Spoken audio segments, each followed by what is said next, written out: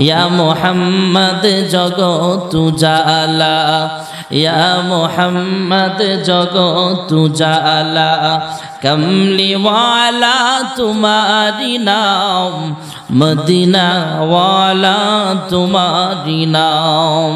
फकीर दरवेश बादशाहगণের, ফকির দরবেশ বাদশাহগণের গলারি মালা তোমারি নাম, কৌসর ওয়ালা তোমারি নাম।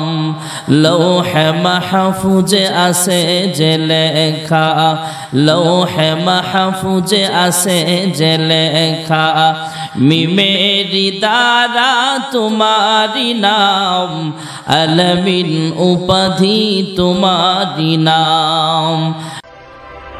ইসলামিক মিডিয়া, সুস্থ সমাজ বিকাশের জন্য মার্কাজ টিভি। কেউ যদি কোরআনুল কারীম তিলাওয়াত করে সে যেন আসমানি 104টা কিতাব তিলাওয়াত করলো। সুবহানাল্লাহ জোরে বলেন। মহান আল্লাহ রাব্বুল আলামিন কোরআনুল কারীমের নাম রেখেছেন কালামুল্লাহ, আর অন্যান্য কিতাবগুলো হলো কিতাবুল্লাহ। মহান আল্লাহ রাব্বুল আলামিন জিবরাইলের মাধ্যমে তাওরাত কিতাবটা বাইন্ডিং করে কিতাব আকারে লিখিত ভাবে পাঠায়া দিলেন। হযরত জিবরাইল আলাইহিস সালাম মুসা পয়গম্বরের কাছে আইসা বললেন, হে মুসা পয়গম্বর, মহান আল্লাহ রাব্বুল আলামিন আপনাকে কিতাব দিয়েছেন, পৃষ্ঠা উল্টায় উল্টায় পড়ে নেন আর উম্মতদেরকে শোনায় দেন বাণীগুলা। আল্লাহ রাব্বুল আলামিন জাবুর কিতাব দিয়েছেন দাউদ পয়গম্বরকে, জিবরাইল আলাইহিস সালামের মাধ্যমে আসমান থেকে বাইন্ডিং করে কিতাব আকারে পাঠায়া দিলেন। জিবরাইল এসে বলেন, হে দাউদ পয়গম্বর, মহান আল্লাহ রাব্বুল আলামিন জাবুর শরীফ আপনাকে দান করেছেন, পৃষ্ঠা উল্টায় উল্টায় বিধানগুলো শোনায়া দেন। আল্লাহ রাব্বুল আলামিন ইনজিল কিতাবটা নাজিল করেছেন হযরত ঈসা পয়গম্বরের উপর, আসমান থেকে বাইন্ডিং করে কিতাব আকারে জিবরাইলের মাধ্যমে পাঠায়া দিলেন। জিবরাইল বলেন, হ্যাঁ ঈসা পয়গম্বর, আল্লাহ তাআলা আপনার উপর কিতাব দিয়েছেন, কিতাবের পৃষ্ঠা উল্টা উল্টা উম্মতদেরকে বিধানগুলো আপনি শোনায়া দেন। কিন্তু কোরআনুল কারীম আল্লাহ রাব্বুল আলামিন আসমান থেকে কিতাব আকারে পাঠান নাই, আল্লাহর হাবিবের কলবে আল্লাহ তাআলা নাজিল করেছেন। জোরে কোন সুবহানাল্লাহ। পয়গম্বরের বয়স যখন 40 হয়ে গেল, নবুয়ত পেয়ে যাবেন, এই সময় যখন চলে আসলো, নামও হয়ে গেল আল আমিন। জোরে কোন সুবহানাল্লাহ।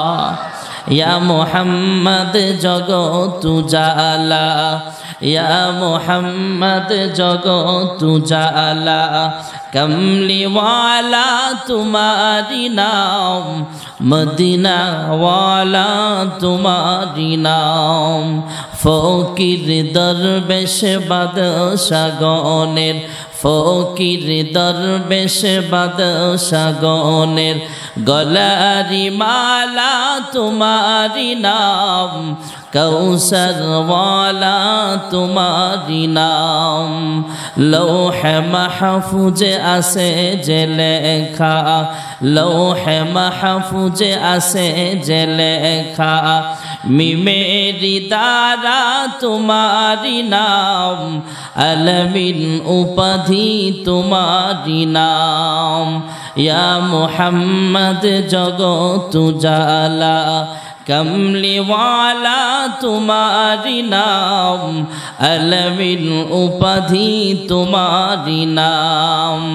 পয়গম্বর নবুয়ত পাওয়ার আগে থেকেই জাবালে নূর পাহাড়ের উপরে উঠে উঠে সেখানে ধ্যানমগ্ন অবস্থায় সময় কাটায় দেয়। অনেক উঁচা পাহাড়, 2500 ফুট উঁচা পাহাড়। আমাদের মতো যুবকদেরও প্রায় 1.5 ঘন্টা সময় লেগে যায় সেখানে উঠতে। ভাইরা আমার, আল্লাহর হাবিব রহমতে আলম নবী নবুয়ত পাওয়ার আগে থেকে দিনের পর দিন, রাতের পর রাত সেই পাহাড়ের উপরে ধ্যানমগ্ন অবস্থায় সময় কাটায়া দেন। এক পর্যায়ে জিবরাইলের আগমন ঘটে গেল। জিবরাইল এসে বলতেছেন, ইয়া মুহাম্মদ ইকরা, পয়গম্বর জবাবে বললেন মা আনা বিকারিন, তুমি পড়তে বলতেছ দুনিয়ার সাধারণ মানুষের মতো, কিন্তু আমি পড়নেওয়ালা নই। কারণ সমস্ত নবীগণ দুনিয়ার কোন মানুষের কাছে লেখাপড়া করে নাই, নবীদের উস্তাদ হলেন স্বয়ং আল্লাহ রব্বুল আলামিন। জোরে কোন সুবহানাল্লাহ। মুহাম্মদ হারগিজ না গুফতা, তা না গুফতা জিবরাইল, জিবরাইল হারগিজ না গুফতা, তা না গুফতা রব্বুল জালিল। জোরে কোন সুবহানাল্লাহ। জিবরাইল আবার বলেন ইকরা, পয়গম্বর একই জবাব দিলেন মা আনা বিকারিন। কয়েকবার জিবরাইল বললেন পড়ুন, পয়গম্বর জবাব দিলেন মা আনা বিকারিন। এক পর্যায়ে জিবরাইলের সিনার সাথে পয়গম্বরের সিনাটা লাগায়া একটু চাপ মারলেন। আল্লাহ রাব্বুল আলামিন কুদরতি ভাবে জিবরাইলের সিনার ইলমগুলো ফটোস্টেট করে পয়গম্বরের সিনার ভিতরে আল্লাহ উঠায়া দিয়েছেন। এবার জিবরাইল বলতেছেন ইকরা বিসমি রাব্বিকাল্লাযী খালাক। রবের নাম শোনার পর পয়গম্বরও পড়তেছেন ইকরা বিসমি রাব্বিকাল্লাযী খালাক। জোরে কোন সুবহানাল্লাহ। যেহেতু মহান আল্লাহ রাব্বুল আলামিন জিবরাইলের মাধ্যমে কোরআনুল কারীম অবতীর্ণ করেছেন, এই কোরআনের আমানত বহনকারী ফেরেশতার নাম হয়ে গেল আল আমিন। কোরআনুল কারীমের ভাষায় হয়ে গেছে আল আমিন। সুবহানাল্লাহ। জোরে আল্লাহু আকবার। নাযালা বিহির রূহুল আমিন।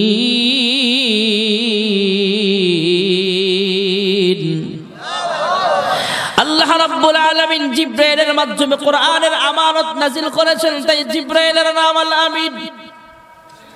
যেই শহরে আল্লাহ তাআলা সর্বপ্রথম কোরআন নাযিল করেছেন, যেই শহরে আল্লাহর হাবিব সাহেবে কোরআনকে আল্লাহ তাআলা পাঠিয়েছেন, যেই শহরে জাবালে নূর জাবালে সূর অবস্থিত, যেই শহরে এমন একটা ঘর আছে যেই ঘরের দিকে তাকায় থাকলো আমল নামায় সব লেখা হয়ে যায়, এমন একটা ঘর যেই ঘরের সামনে দাঁড়ায় নামাজ পড়লে 1 রাকাতে 1 লক্ষ রাকাতের সব হয়ে যায়।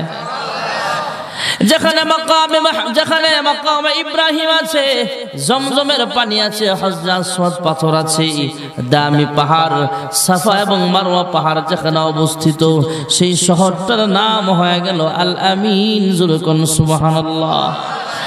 ওয়াত্তিনি ওয়াজ্জাইতুনি ওয়াতুর সিনিন ওয়া হাযাল বালাদিল আমিন।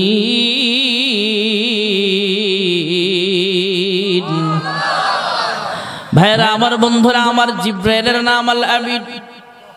যেই শহরে আল্লাহ সর্বপ্রথম কোরআন অবতীর্ণ করেছেন সেই শহরটার নাম আল আমিন। যেই সাহেবে কোরআন আল্লাহর হাবিবের কাছে আল্লাহ তাআলা কোরআন অবতীর্ণ করেছেন সেই নবীর নামও হয়ে গেল আল আমিন। জোরে কোন সুবহানাল্লাহ। ইয়া মুহাম্মদ জগত উজালা, ইয়া মুহাম্মদ জগত উজালা, কমলি ওয়ালা তোমারি নাম, মদিনা ওয়ালা তোমারি নাম। ফকির দরবেশ বাদশাগণের, ফকির দরবেশ বাদশাগণের গলারি মালা তোমারি নাম, কৌসর ওয়ালা তোমারি নাম। লৌহে মাহফুজে আছে যে লেখা, লৌহে মাহফুজে আছে যে লেখা, মিমেরি দ্বারা তোমারি নাম, আলমিন উপাধি তোমারি নাম। ইয়া মুহাম্মদ জগত উজালা, কমলি ওয়ালা তোমারি নাম, আলমিন উপাধি তোমারি নাম। লা ইলাহা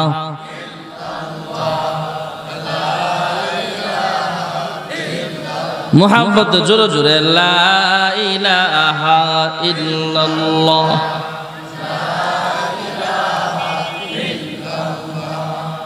লা ইলাহা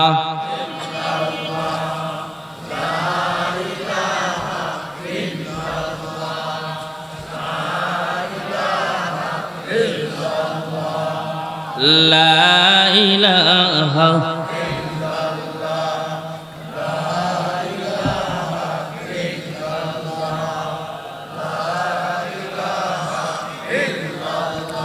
আল্লাহ আল্লাহ ইচ্ছে শিরিন ইস্তনাও আল্লাহ আল্লাহ ইচ্ছে শিরিন ইস্তনাও শিরে শক্কর মে কুনদ জানম তমাম লা ইলাহা ইল্লাল্লাহ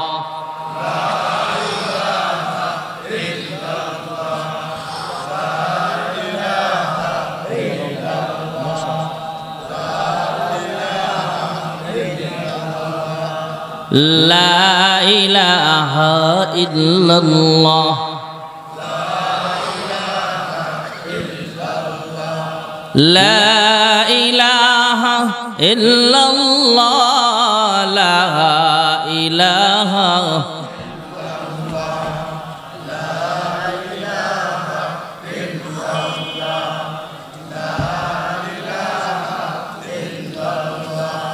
لا إله لا إله إلا الله محمد رسول الله صلى الله عليه وسلم ভাইরা আমার বন্ধুরা আমার মহান আল্লাহ রাব্বুল আলামিন কোরআন নাজিল করেছেন আমাদের নবীর উপরে শেষ নবীর উম্মতদের উপরে আল্লাহ কোরআনের আইন জারি করেছেন আসমানি অন্যান্য কিতাব আর কোরআনুল কারীমের মধ্যে অনেক ব্যবধান আল্লাহর হাবিব রাহমাতুল লিল আলামিনের কাছে কোরআনুল কারীম নাজিল হয় আয়াত পায়া পয়গম্বর ঘন ঘন তিলাওয়াত করে হেফজখানার ছাত্রদের মতো মুখস্থ করার জন্য মহান আল্লাহ রাব্বুল আলামিন কুদরতে আওয়াজ দিয়ে জিজ্ঞেস করলেন ওগো হাবিব আমার এইভাবে ঠোঁট লড়ায়া লড়ায়া ঘন ঘন তিলাওয়াত করতেছেন কি ব্যাপার রাহমাতুল লিল আলামিন জবাব দিলেন ওগো মালিক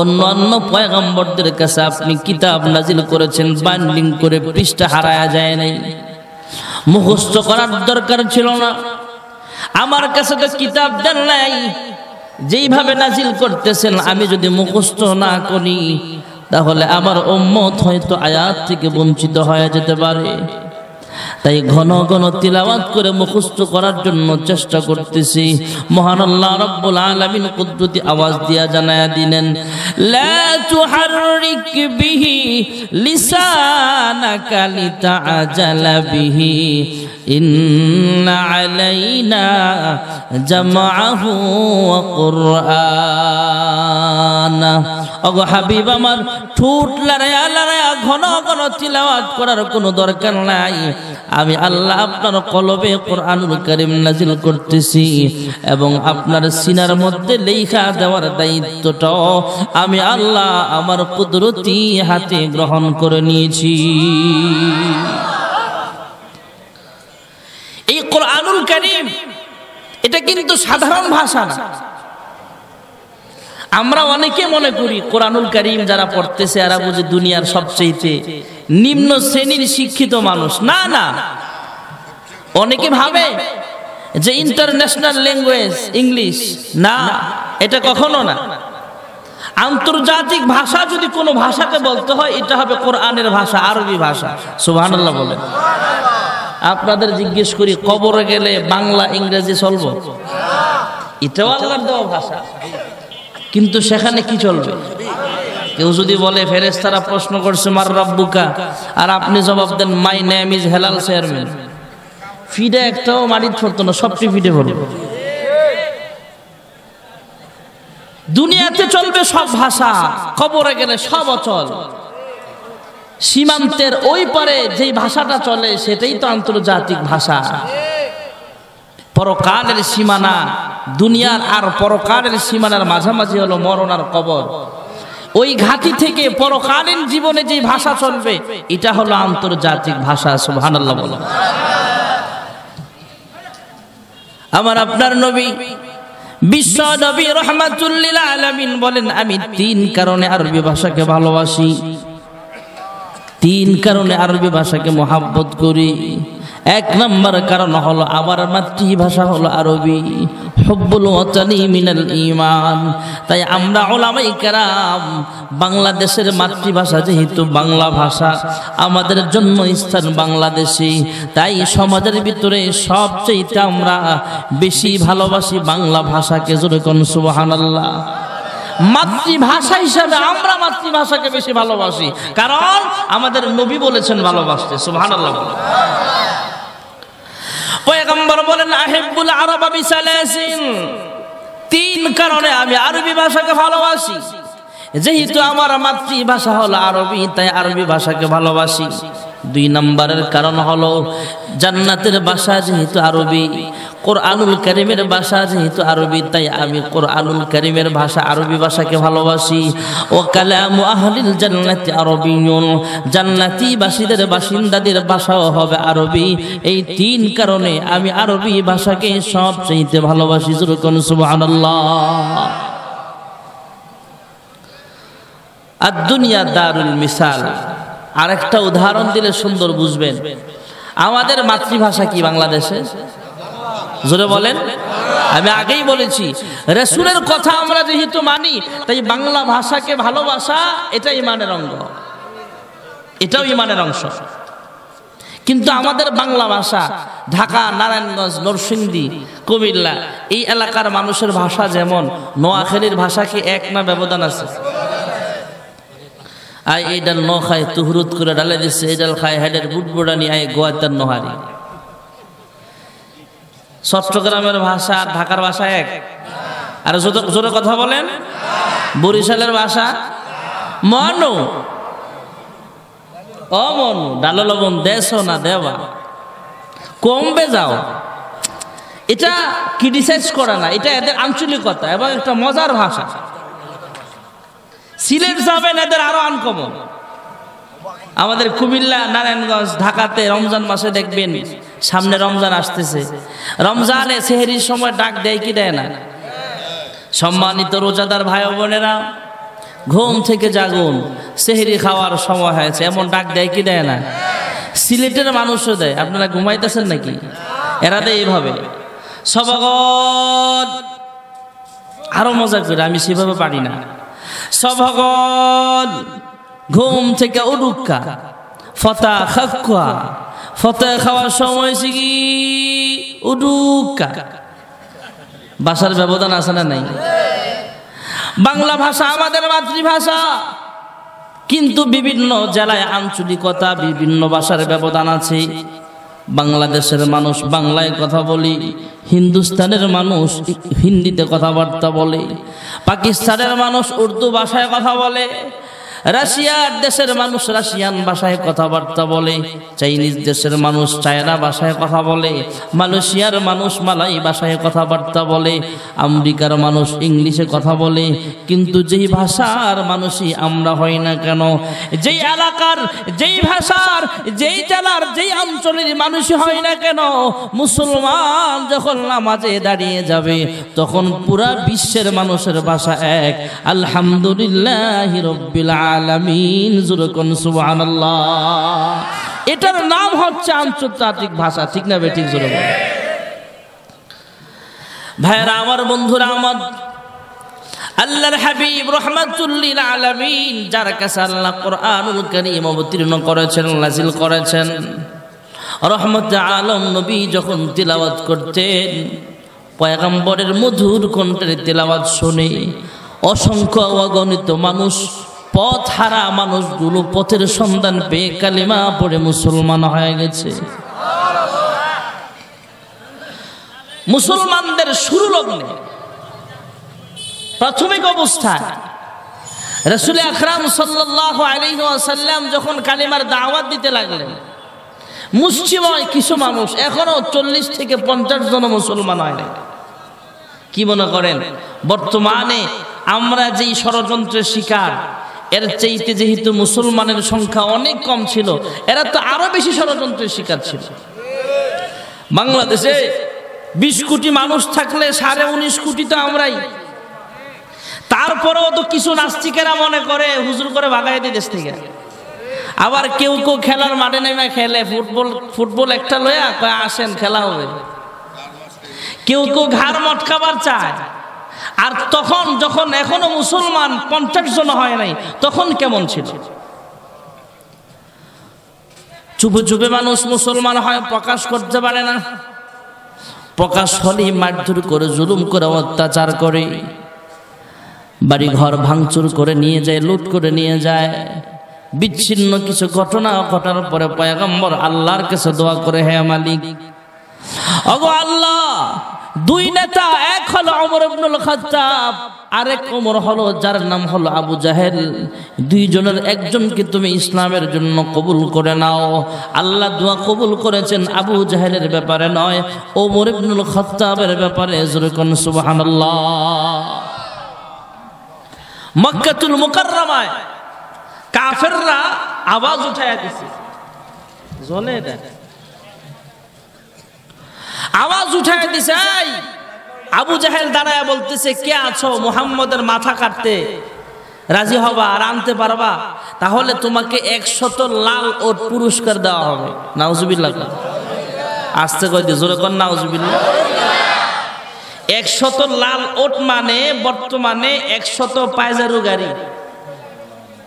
100 প্যারাডো গাড়ি, পায়জারো গাড়ির দাম যদি 100 কোটি টাকা হয়, তৎকালীন জামানায় 100 লাল উটের দাম ছিল 100 কোটি টাকা। সুবহানাল্লাহ। উট হলো মরুভূমির জাহাজ। ওমর দাঁড়ায় গেছে, আবু জাহেল 100 লাল উট প্রস্তুত রাখো, আমি যাব আর আসবো, তলোয়ার নিয়ে রওনা হলাম, মুহাম্মদের মাথা কেটে তোমার সামনে হাজির করতেছি। আল্লাহ কুদরতে আওয়াজ দিয়ে, ও খাত্তাবের বেটা ওমর, আমার নবীর মাথা কাটবা? আসো, খেলা হবে। সুবহানাল্লাহ। হযরত ওমর রওনা হয়ে গেলেন। পথিমধ্যে আল্লাহর নবীর একজন সাহাবী প্রকাশ করে নাই যে সে মুসলমান হয়ে গেছে। সে কয় মুহাম্মদের মাথা কাটতে রওনা হয়েছি 100 লাল উট পুরস্কার পাবার আশায়। আল্লাহর নবীর সাহাবী ডাক দেয়া বলে, ওমর রে, মুহাম্মদের ঘরের আগুন পড়েনি ভাইও, আগে তোমার নিজের ঘর আগে নিজে সামলাও। মুহাম্মদের ঘর যে আগুনে জ্বলছে, তোমার ঘরও কিন্তু সেই আগুনে পড়তেছে।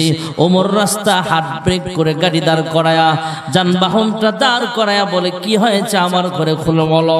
হযরত ওমরকে আল্লাহর নবীর সাহাবী জানায় দিলেন, ওমর, আমি শুনতে পাইলাম তোমার বোন ফাতেমা এবং তোমার বোনের জামাই কালিমা পড়ে মুসলমান হয়ে গেছে। ওমর এবার রাস্তাটা ঘুরায়া দিলেন, কই মুহাম্মদের সাথে রফা দফা আমার পরে হবে, আগে আমার ঘর সামলাই। সুবহানাল্লাহ। রাস্তা ঘুরায়া দিছেন কে? আসছে কয়, জোরে বলেন কে? হযরত ওমর দরওয়াজায় আঘাত করবেন, বোনের দরওয়াজার সামনে গেলেন। দরওয়াজায় আওয়াজ করার আগেই ভেতরে কে যেন তিলাওয়াত করতেছে কোরআনুল কারীমের আওয়াজ। আল্লাহ তাআলা ওমরের কানের মাধ্যমে অন্তর পর্যন্ত পৌঁছায় দিয়েছেন। কে যেন মধুর কণ্ঠে তিলাওয়াত করতেছেন, তাহা মা আনজালনা আলাইকাল কুরআনা লিতাশকা। দরওয়াজায় আওয়াজ করার আগে কোরআনের আওয়াজ আল্লাহ পৌঁছায় দিয়েছে। সুবহানাল্লাহ। দরওয়াজায় আওয়াজ দিলে ভেতর থেকে দরওয়াজা খুললেন। যেই কারি সাহেব ভেতরে কোরআন পড়াচ্ছিলেন ওমরের বোন ফাতেমা এবং বোনের জামাইকে, সেই কারি সাহেব লুকায়া গেলেন আলমারির পিছনে বা দরওয়াজার আড়ালে লুকায়া গেলে। ভিতরে ঢুইকা বোন আর বোনের জামাইকে আঘাত করে, যেটা পাই সেটা দিয়েই পিটায়। তলোয়ারের উল্টা পিঠ দ্বারাও আঘাত করলে রক্তাক্ত চেহারা নিয়ে ওমরের বোন ফাতেমা ডাক দিয়া বলে, হ্যাঁ ভাই ওমর, তুমি যেই মায়ের সন্তান, আমিও কিন্তু সেই মায়ের সন্তান। তুমি যেই মায়ের দুধ খেয়েছো, আমিও কিন্তু সেই মায়ের দুধ খেয়েছি। আমাকে ভয় দেখায় কোনো লাভ নাই। আমাকে মারতে মারতে যদি দুনিয়া থেকে বিদায় করেও দাও, তারপরও এক মুহূর্তের জন্য কালিমা ছাড়তে আমি রাজি হব না। আল কোরআনের সৈনিক আমি, আল কোরআনের সৈনিক আমি, নেই কো পরাজয়, এক আল্লাহর গোলাম আমি, এই তো পরিচয় আমার, এই তো পরিচয়।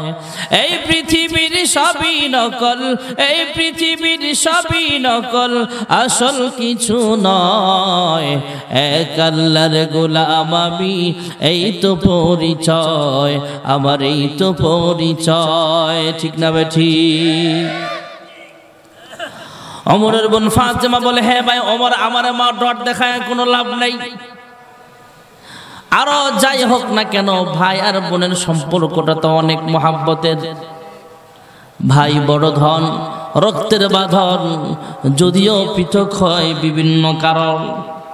বোনের রক্ত মাখা চেহারা, মুখের এই কথাগুলো শুই না বলে, হ্যাঁ বোন, একটু আগে যে কোরআনুল কারীমের তিলাওয়াত করতেছিলা তথা যা পাঠ করতেছিলা, ওই কাগজখানা আমার কাছে দাও, আমি একটু তিলাওয়াত করতে চাই।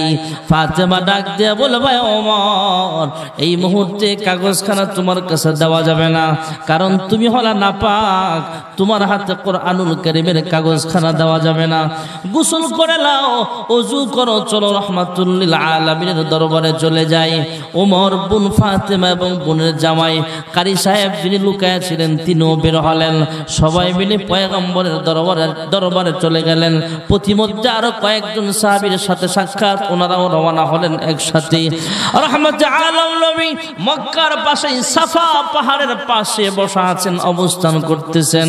যিনি পাহারা দিচ্ছেন পয়গম্বরের বডিগার্ড, তিনি ডাক দেয়া বলে, ইয়া রাসূলুল্লাহ, ইয়া হাবিবাল্লাহ, ওমর আসতেছে আপনার দিকে, তবে ভয় পায়েন না, ওমর যদি আইসা কোনো উল্টা পাল্টা আচরণ করে, আমি একাই ওমরের মোকাবেলায় যথেষ্ট।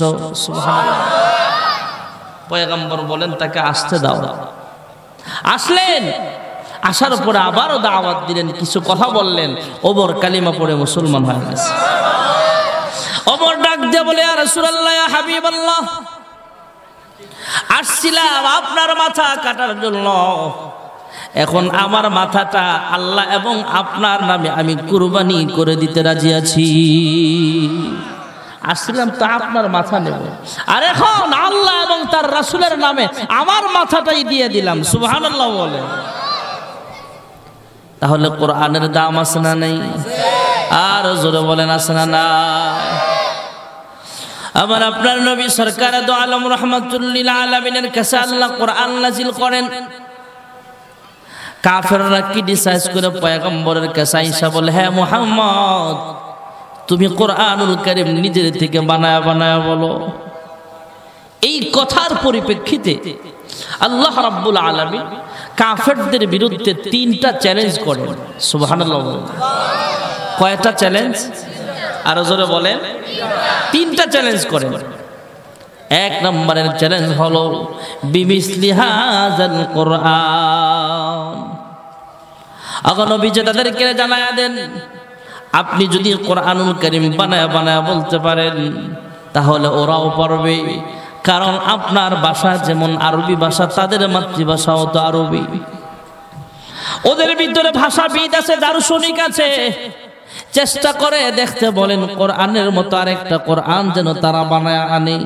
পারছে নাকি বানাইতে? আল্লাহ চ্যালেঞ্জ আরেকটু ছোট করে দিলেন। নাম্বার 2 নম্বরের চ্যালেঞ্জ হলো বিআশরি সুওয়ারিন বিমিসলিহি মুফতারায়াত। আল্লাহ রাব্বুল আলামিন চ্যালেঞ্জ আরেকটু ছোট করে দিলেন। কোরআনুল কারীমের মতো 30 পারা কোরআন তারা বানাইতে পারে নাই, তাদেরকে জানায়া দেন ওরা যেন 10টা সূরার সমপরিমাণ এমন 10টা সূরা বানায়া আনে। জোরে বলেন, পারছে নাকি বানাইতে? আল্লাহ রাব্বুল আলামিন চ্যালেঞ্জ একদম ছোট করে দিলেন। وَإِن كُنتُمْ فِي رَيْبٍ مِّمَّا نَزَّلْنَا عَلَى عَبْدِنَا فَأْتُوا بِسُورَةٍ مِّثْلِهِ وَادْعُوا شُهَدَاءَكُم مِّن دُونِ اللَّهِ إِن كُنتُمْ صَادِقِينَ। আল্লাহ রাব্বুল আলামিন চ্যালেঞ্জ একদম ছোট করিয়া দিলেন। কোরআনুল কারীমের ভিতরে সবচেয়ে ছোট্ট যে সূরাটা আছে এই সূরার সমপরিমাণ আরেকটা সূরা যেন তারা বানায় আনে। জোরে বলেন পারছে বানাইতে? আল্লাহর নবী আয়াত লিখে দিলেন, ইন্না আতাইনাকাল কাউসার। কাফেররা পারলে এর পরের আয়াতগুলো তোমরা বানায় আনো। হাসান বিন সাবিত সহ আরবের বড় বড় শায়েররা লিখতে আরম্ভ করে দিল, ইল্লা আতাইনাকাল কাউসার। এরপরে কি বানানো যায় চিন্তা ভাবনা করে খুঁজে পায় না। আবার পরে ইন্না আতাইনাকাল কাউসার, আবার পরে ইন্না আতাইনাকাল কাউসার। এরপরে কি বানানো যায় চিন্তা ভাবনা করে খুঁজে পায় না। এমন করে দিনের পর দিন চলে যায়, রাতের পর রাত চলে যায়, তারপরও পারে না। এক পর্যায়ে শায়েররা ডাক দিয়া বলে, হে মুহাম্মদ, তোমার আল্লাহর কসম করে বলতে পারি, ইন্না আতাইনাকাল কাউসার লাইসা হাযা বিকালামিল বাশার। হে মুহাম্মদ, তুমি যা বলো একটা কথাও তোমার বানানো নয়, সবগুলি তোমার রবের পক্ষ থেকে নাজিল করা হয়েছে। সুবহানাল্লাহ ওয়ালহামদুলিল্লাহ লা ইলাহা ইল্লাল্লাহ।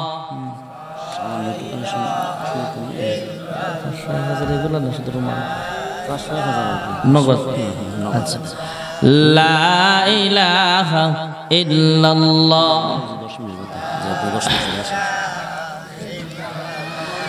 লা ইলাহা ইল্লাল্লাহ মুহাম্মাদুর রাসূলুল্লাহ সাল্লাল্লাহু আলাইহি ওয়াসাল্লাম। ভাইরা আমার, বন্ধুরা আমার, মহান আল্লাহ রাব্বুল আলামিন এই কোরআনুল কারীম আসমানকে দেবার জন্য বলেছিলেন, আকাশ গ্রহণ করতে রাজি হয়নি। জমিনকে বলেছেন, জমিন গ্রহণ করতে রাজি হয় নাই। আমার তেলাওয়াতকৃত আয়াতের মাধ্যমে আল্লাহ তাআলা আমাদেরকে এই কথাগুলো জানিয়েছেন। ইল্লা রাদনাল আমানাতা আলাস সামাওয়াতি ওয়াল আরদি ওয়াল জিবাল والجبال فأبين أن يحملنها وأشفقن منها وحملها الإنسان। আল্লাহ রাব্বুল আলামিন আসমানকে দেবার জন্য বলেছেন, গ্রহণ করতে রাজি হয় নাই। জমিনকে দেবার জন্য বলেছিলেন, জমিন গ্রহণ করতে রাজি হয়নি। পাহাড়কে বলেছেন, পাহাড় গ্রহণ করতে রাজি হয় নাই। আমরা মানুষ এই 30 পারা কোরআনুল কারীম গ্রহণ করেছি। আমাদের দাম কমছে নাকি বাড়ছে? আল্লাহ রাব্বুল আলামিন জানায়া দিয়েছেন অন্য আয়াতের মাধ্যমে, শক্তিশালী মাখলুক আসমান জমিন পাহাড় তারা কোরআনের আমানত গ্রহণ করতে রাজি হয় নাই। আমরা দুর্বল মানুষ গ্রহণ করলাম। আমাদের ভয় হতে পারে, চিন্তা হতে পারে, এই কোরআনের হেফাজত আমরা কিভাবে করব, পেরেশান হতে পারি আমরা। তাই আল্লাহ রাব্বুল আলামিন অন্য আয়াতের মাধ্যমে জানিয়ে দিয়েছেন, ইল্লা নাহনু নাযালনা যিকরা ওয়া ইন্না লাহু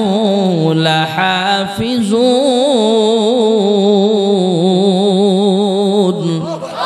আল্লাহ রাব্বুল আলামিন জানায়া দিয়েছেন, তোমাদের ভয় হতে পারে, চিন্তা হতে পারে, চিন্তার কোনো কারণ নাই, পেরেশান হবার কোনো কারণ নাই। আমি আল্লাহ 30 পারা কোরআন নাজিল করতেছি এবং কিয়ামত পর্যন্ত এই কোরআনের হেফাজতের দায়িত্বটা আমি আল্লাহ আমার কুদরতি হাতে গ্রহণ করে নিয়েছি।